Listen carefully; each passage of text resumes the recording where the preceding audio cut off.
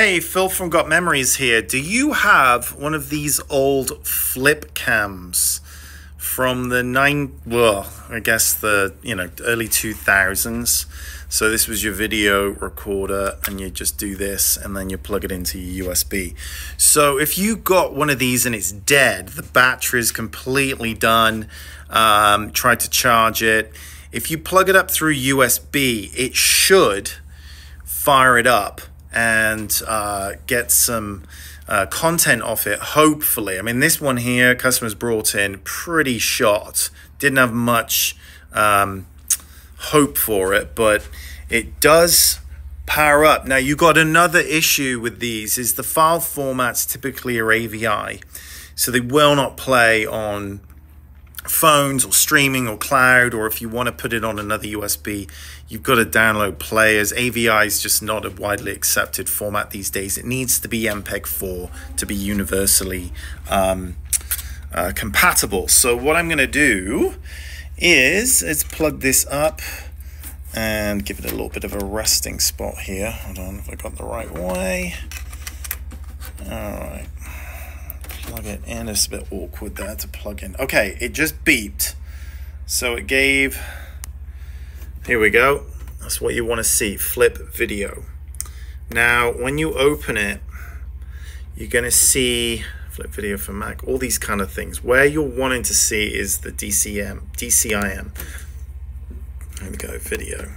Now here you have all of these AVI clips. Now if I click on them, Mac QuickTime Player doesn't recognize them, and they're kind of a useless file format. What they have to be, okay, is letting me just do the audio. Good morning. So there's no video, but there is audio coming through. I have so many great memories. So let's do this. So there is a program, there's a bunch of them, but iSky, give it a second here. And iSky Video Converter. So this here, I'm gonna do this one-handed. So Control A to get everything, and I'm just gonna drag it right here. That's a good sign. It hasn't kicked it back. It's loading. I'm gonna close this here. So while that loads, I'm just gonna create an output folder. And I'm just gonna call it Flip. That was my nickname in high school, Flip, as in Philip. I don't know why, but that's what people call me. So, useless information. Anyway, so here we go. We have the files, and there we go. So I am gonna set the output folder here to other, and we're gonna just select the Flip.